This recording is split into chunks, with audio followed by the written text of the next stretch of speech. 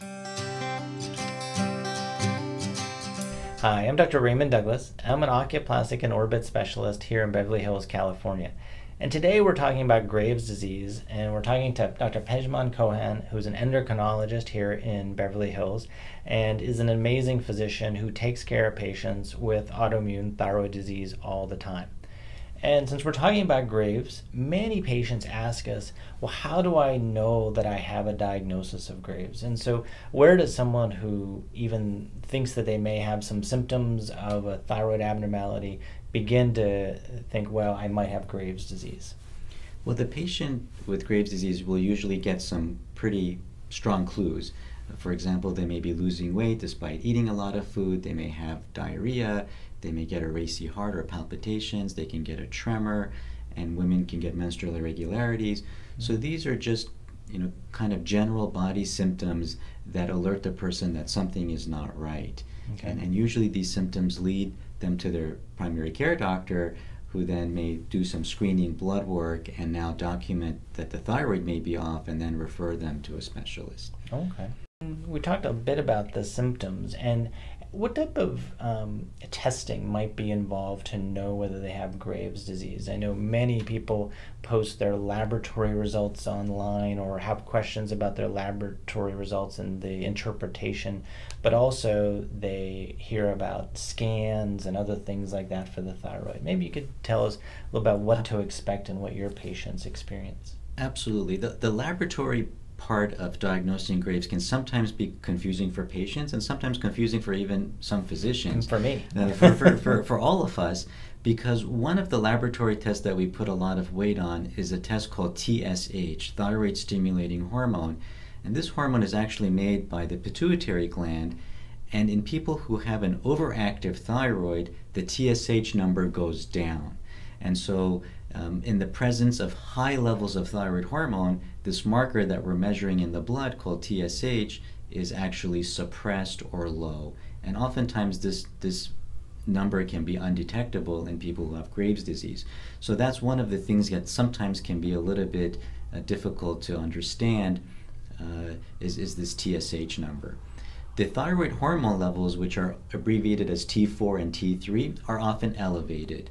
Now, sometimes we have milder cases of Graves' disease where the T4 and T3 may be still in a normal range, and sometimes one may be elevated and not the other, but in general, the TSH is going to be low, and the T4 and T3 will either be normal or high in people who have hyperthyroidism. And so this is the first clue that they have a overactive thyroid.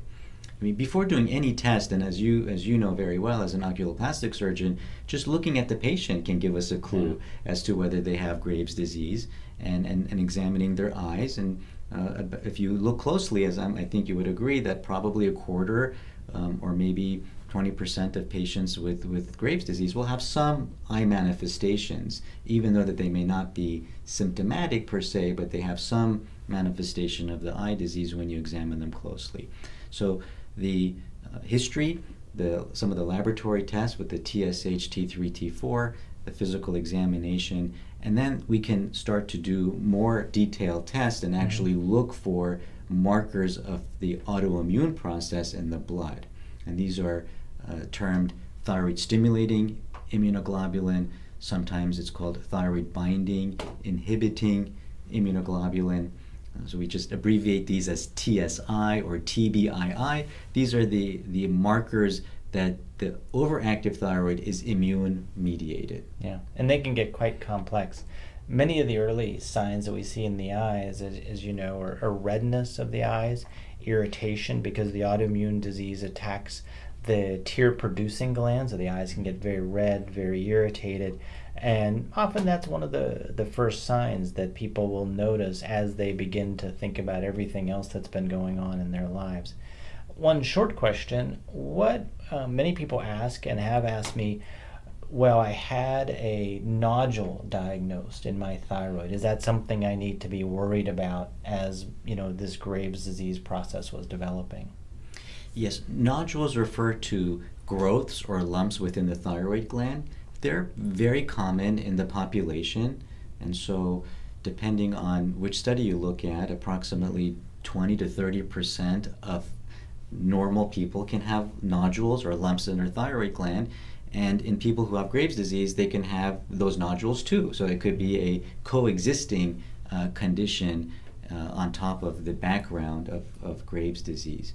And depending on the size and the features of those nodules, some of them require a biopsy to make sure that they're not cancerous. Now, fortunately, 95% of nodules in the thyroid are benign, but those that have some features on ultrasound will usually be further tested by a fine needle biopsy, which is a pretty easy office-based procedure. Okay. So it sounds like, in patients who notice any of the symptoms that we've chatted about, close collaboration with their endocrinologist, really working through not just the diagnostic tests, but examining the patients and really taking an interest of their history and all the symptoms that they've been through. Always, obviously, the most important thing. Thank you very much, and we'll have some more information very soon.